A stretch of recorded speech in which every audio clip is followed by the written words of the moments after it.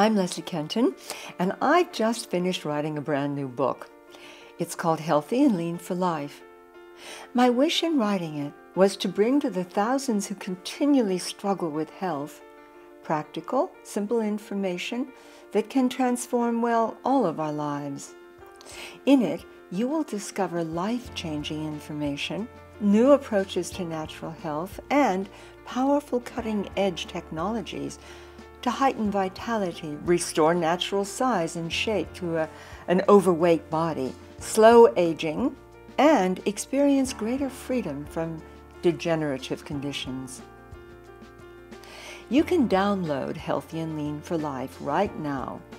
And provided you are one of the first 2,500 people to do this, the book is completely free.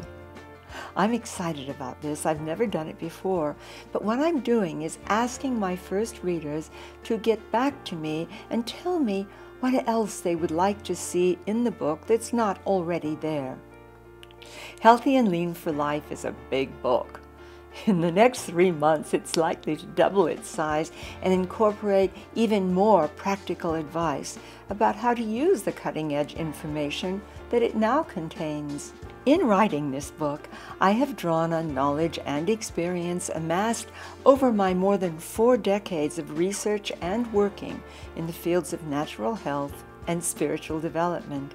Now, I have to warn you, some of what you read in this book may shock you. Why?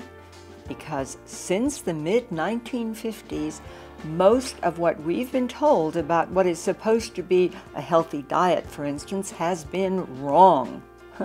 Most of the stuff we've been told about how to be healthy, how to prevent weight gain and emotional pain has not been grounded in solid research.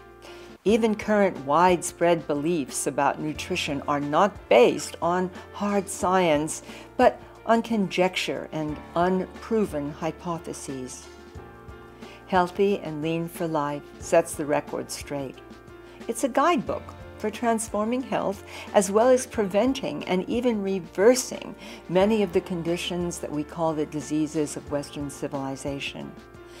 It's also a testament to an important truth. Aging is meant to be a joy, not an experience of growing disabilities. And the book tells how to make this so. I do hope you'll take a look at it. I would love to have your feedback. Thanks for listening.